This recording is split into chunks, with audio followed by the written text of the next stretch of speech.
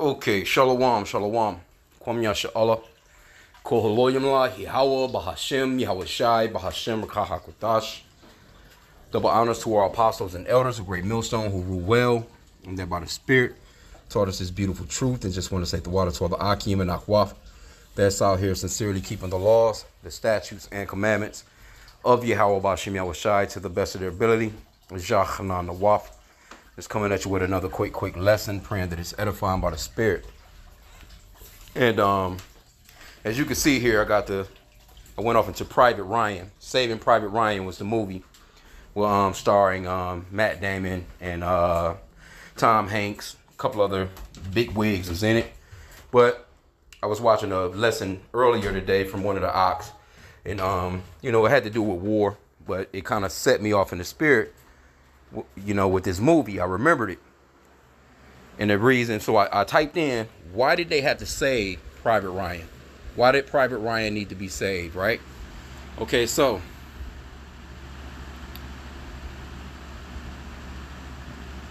they have a few different things in here, but let me see if I can find the one. They have it on a History Channel. So they give the history, basically, of this. I kind of found out something new about it today.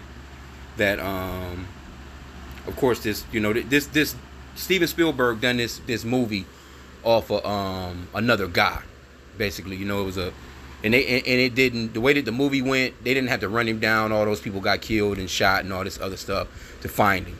He was, they just knew where he was, and he wasn't even in the heat of no battle or nothing like that when they, but 4 of the brothers, if I'm not mistaken, had died.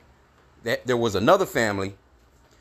All the boys died in the war. So they I think the name of the guys was Sullivans. Their last name was Sullivans. But this particular guy from Saving Private Ryan, 4 of his brothers got killed, and he was the last son. So they came up with this law, basically where, I forgot what it's called. Let's see here, because they got all the information in here. I don't want to read it all.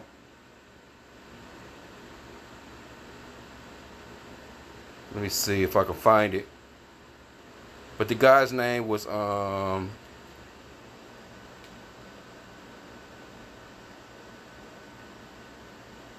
his name was Neelan or some shit like that. But anyway, the point that I'm trying to make is the reason why they pretty much wanted to save this son is because Esau, Edom, they do understand that your seed line goes by your dad.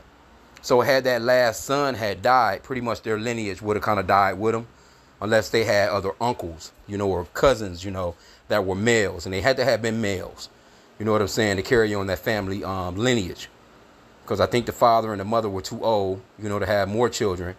But there was a first family that happened to, and supposedly everybody, in America at the time was all up in arms. It was a sad story that this family lost all their sons, so they ended up coming up with this hookup.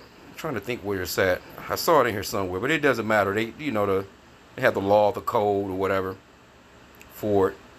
But they ended up coming here. Oh, here it is right here.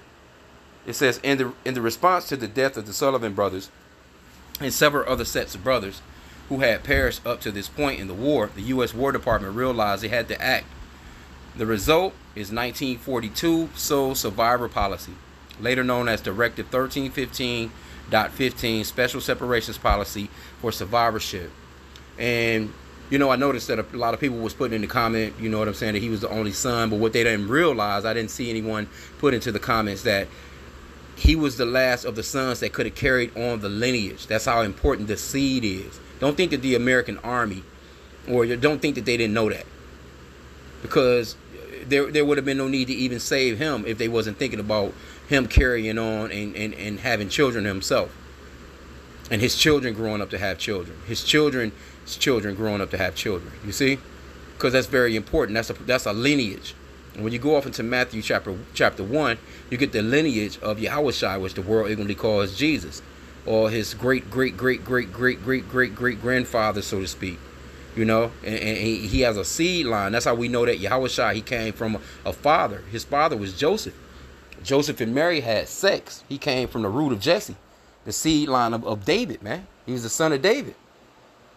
So, and that I wanted to bring that out because that's very important to know when you come into this truth, because there are going to be people out here that look like so-called Chinese people, so-called Japanese people, so-called, Cambodians, damn Hawaiians, whatever, you name it. There's going to be Israelites amongst those people that's going to be looking just like them. But if the seed line comes from Abraham, Isaac, and Jacob, they are Israelites. You see? So that's very important to know when you come into this truth. There is no such thing as color when it comes to this real 100% truth that comes from GMS. We don't go by no colors. You can't just look at somebody and say, hey, he's a, Edomite. Oh, he's a, because there's some chocolate colored Edomites, and there's some Israelites that look like so-called white people. Straight up, look just like damn Tom Hanks or Matt Damien, and they could be Israelites, because our people were scattered throughout the four corners of the earth, and the men of our nation laid down, had sex with the women of those nations, and produced children or seed. The seed line comes from the Father, and that's what we're about to get into. And that's the point that I wanted to make on that. Now let's go to the book of Numbers. That's what I was thinking about when the Ak was talking about the army thing. It's just by the Spirit that Saving Private Ryan's movie popped up in my head. And it shows you how important that male seed is to carry on the lineage, man. It's really, really simple, but the so-called white man, he done gave the world biracial. He done told people they multiracial. He done told them that you're mixed. All these different things. And that's just not scriptural, man. And when it comes down to it, the 12 tribes of Israel, the 12 sons of Jacob, which his name was changed to Israel, or Yashala in the Hebrew tongue, Prince of the Power. He had 12 sons, but they all came from 4 different women. And a lot of people don't actually know that. And that goes off into, Israelite men. We had multiple wives. And it's nothing wrong with that. It's nothing in the scriptures that'll tell you that it's wrong to have multiple women. Now, women can't have multiple men. That's just the way that the Lord set it up. Don't get mad with me. Take it up with the Lord. But anyway, let's go off into the book of Numbers. Let's see how the progenitor or the seed line goes. Numbers chapter 1, I'm going to start from the top, verse 1. It says, Yahweh and Yahweh spake unto Moses in the wilderness of Sinai, in the tabernacle of the congregation, on the first day of the second month, in the second year after they were come out of the land of Egypt, saying, Take ye the sum of all the congregation of the children of Israel after their families, by the house of their fathers, with the number of their names, every male by their poles. See that? It says by the house of their fathers, not the house of their mothers. It says by every male of their poles, not every female of their poles. You see? Because you rarely even, it's women that are mentioned in the scriptures. Don't get me wrong. The women are very important. But when it comes to seed, men carry seed. Women are like earth. They're like ground. The men plant that seed into that ground. He plows basically as he's grinding her. Because it's like, that just is what it is. It's planting. He's planting a seed. He's putting in that work. You see? Spiritually and physically, it's kind of, it goes together. He lays that seed into that ground, plants it. And that's another thing too. Hey, there's a such thing as planting your seed in the wrong ground. You have a damn rotten plant, man. And some of these wicked ass children come out. Anyway, another lesson. But that's what a man plants that seed into the woman, which is earth. She brings forth that seed, after the 9 months or 10 months or whatever it is, you know what I'm saying? And a seed is born. The seed is there. You can't just plant seeds, watermelon seeds, and you getting cucumbers. It's the same thing with the male. It's the same thing with the man. Whatever that seed is, whatever that man is, that's exactly what that child is, because he carries the seed. And like I said again, America has mixed people up into thinking that there's a such thing as biracial, multiracial, I'm mixed. You hear these people talking about, I got that, and be proud of it too. You get 13 different people. How you 13 different, I'm Irish, I'm part Polish, I got 3/3 of Japanese, I got a quarter of Chinese, and people be proud of that shit. No, you are exactly what your dad is. Straight up. It just is what it is. Okay. Now, as it reads on, it goes off into the tribes. It says from 20 years old and upward, all that are able to go to war, go forth to war in Israel. Thou and Aaron shall number them by their armies. And it's not like how it is over there in Israel right now with no damn women in the army. With no women in the army of Israel, man. That's going off. Them people are not representing the proper way. They're not the people, man. They're going off. They do not follow the scriptures. With no women in no damn army, man. Women don't have no place. They're not supposed to be in no position of fighting like that. They're not supposed to be in no position of an army, man. Just is what it is. We call it straight, man. Verse 4 says, and with you there shall be a man of every tribe. See that? It says a man of every tribe, not a woman. Everyone head of the house of his fathers. See that? Not the house of his mothers. And these are the names of the men that shall stand with you. See that? It says the men that shall stand with you, not women.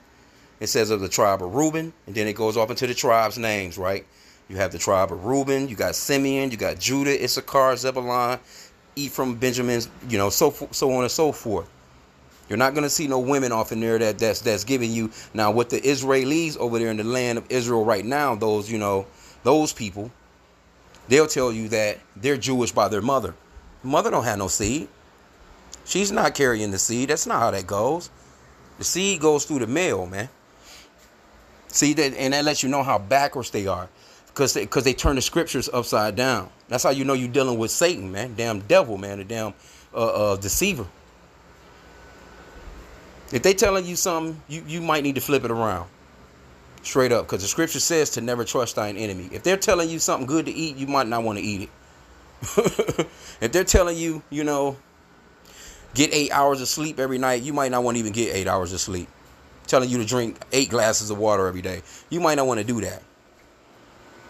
You might want to get away from anything that they have to say. Now they do, they will tell some truths, but overall it's overlaid with a bunch of damn lies, man. You can't trust these people. Anyway, I just wanted to touch on that. Saving Private Ryan, and you can go off into this story. This is the History channel.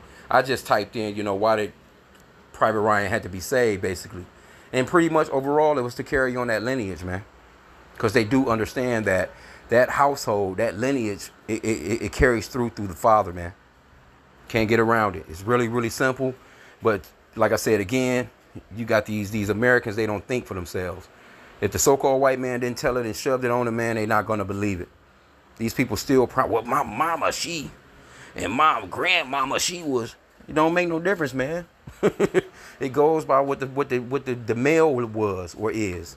So with that, I pray that the lesson was edifying. Kwam Yashala.